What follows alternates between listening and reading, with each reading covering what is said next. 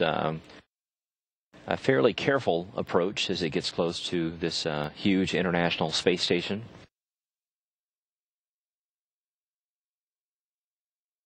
Once it gets to about the 15-meter point, the crew is going to call down with another report of how things are lining up with what is expected of HTV versus where it actually is.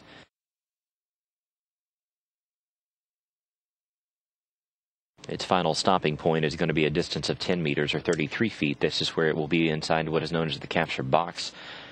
This is where Katie Coleman will take over operations of the station's robotic arm to reach out and grab on to a grapple fixture on the outside of HTV. And then she will begin the process of maneuvering HTV around to line it up with the bottom side of the Harmony node.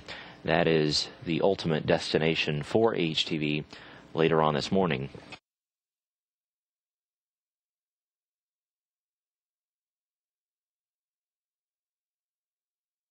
That is the northern coast of Africa coming into view. The space station and HTV are flying at an altitude of about 220 miles now, heading down toward the southeast.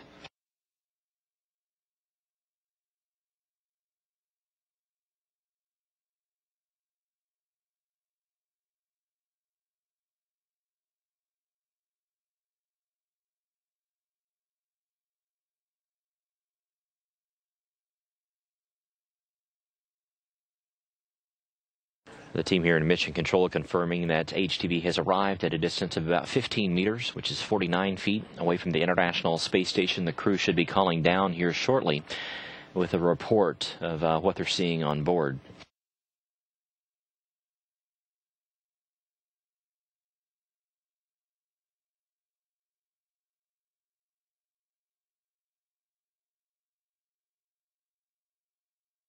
Houston Station for a corridor report. We're ready to copy. So camera 37 MBS. The white strobe is within the global corridor limits. Vehicle size matches the vehicle outline. White strobe position is about a third of the diameter starboard of the strobe tracker. And strobe tracker position is about slightly aft of the global corridor center. How copy for 37? We copy all for 37.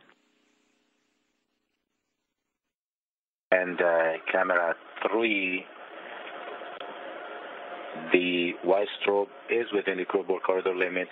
Vehicle size matches the vehicle outline.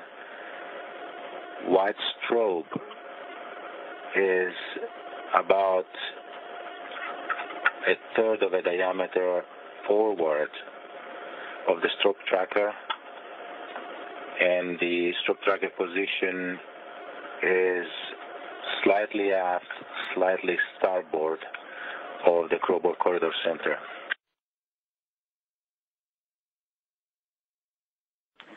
Paolo, we copy all. We appreciate the detailed call, and that is consistent with everything we're seeing, so we're happy. Thank you.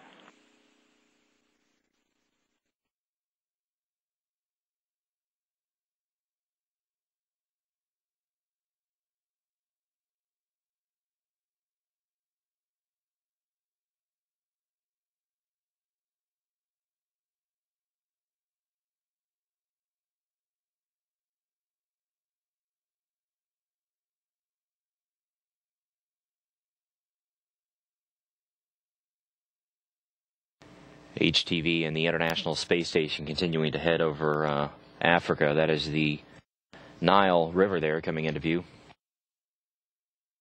These two spacecraft are going to be flying over parts of the Sudan, Ethiopia, and Somalia as they head out over the Indian Ocean.